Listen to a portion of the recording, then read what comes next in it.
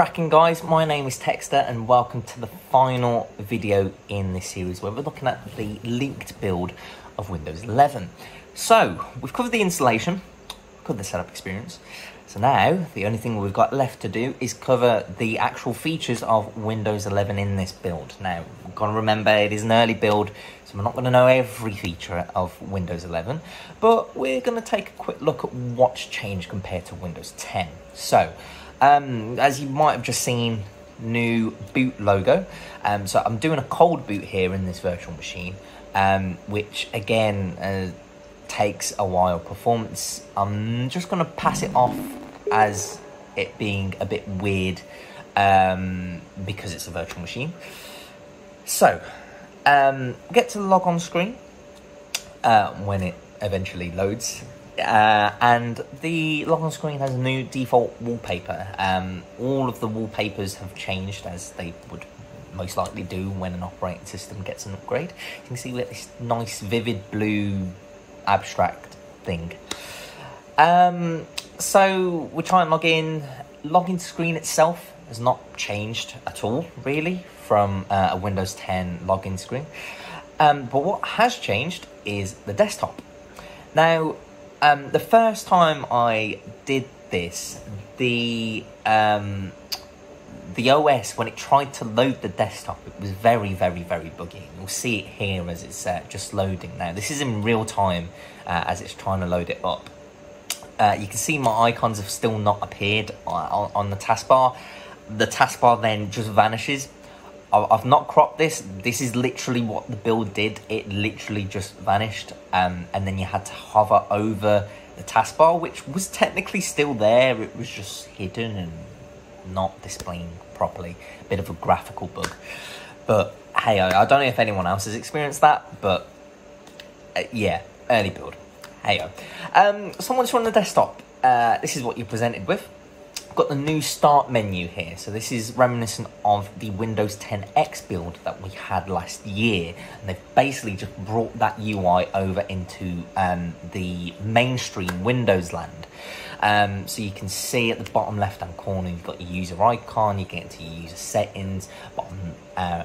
Bottom right you've got your power button. You can access all your apps at the top right, and you've got your commonly used apps that are put forward on the forefront. So let's just try opening a couple of apps while we're here. As you can see, there's a long list of apps. Pretty much all of them here are UWP based apps now. So it's the Universal Windows Platform. We're not really seeing any old school apps, bar maybe File Explorer. That is probably still going to be a traditional Windows application from what you're seeing. So we're just going to open Alarms and Clocks, which, great, needs an update. Typical Windows, which is brilliant. So we'll open up Calculator. Well, I'm sure you don't need to update Calculator. Yeah, visually the Windows, again, they're pretty much the same as how they're looking like in Windows 10. The icons, I think they've been updated quite a bit now, so we're not really getting any old school icons anymore. You can see when I open up File Explorer that pretty much every icon has changed. Everything from the ones that you get in the top bar there to just the folder icons, drive icons. Pretty much every icon has been changed throughout the system. They're more rounded, somewhat a little bit more colourful, but not too in your face. And yeah, I mean, okay, it's a little bit slow to open up some of the folders here, but again, I'm not really going to count performance in this build. It's not what we're looking for. We're looking at the features of the build. Opening up Task Manager, you can see that there's a fair few amounts of stuff going on. Again, this is just from a cold boot. I've literally just installed it, shut down the virtual machine, try to bring it back up. And yeah, it's updating things. We've got some processes there for Windows and updates and updating apps. let's back onto the main taskbar. So we've got the search icons. This is a global search, similar to how Spotlight works on macOS, which is quite nifty. We've got a widgets icon. Again, you need a Microsoft account to use that, as I mentioned in the previous video. We do have a split screen button as well, which I think I just skipped over there. And yeah, I mean, you can see even some of the tray icons on the right hand side of the taskbar, they've been ever so slightly rounded, and you'll get that when you're using Windows 11. You can see that everything's got this rounded aspect. Tiles a bit more rounded, icons are a bit more rounded. Everything's just a little bit more softer compared to Windows 10, where everything was a bit kind of just straight and non-rounded. I think that's probably the easiest way I can say it. So if we open up the settings menu, just to see what's going on, again, we've got more of those rounded icons. The lookout of the settings is still the same. Nothing really has changed here.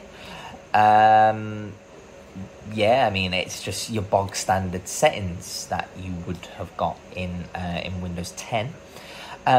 One thing that we do need to point out is when I go over to the build, you will see it say Windows 11 Pro rather than Windows 10 Pro, and you'll also see the build number as well, which is 21299, I believe.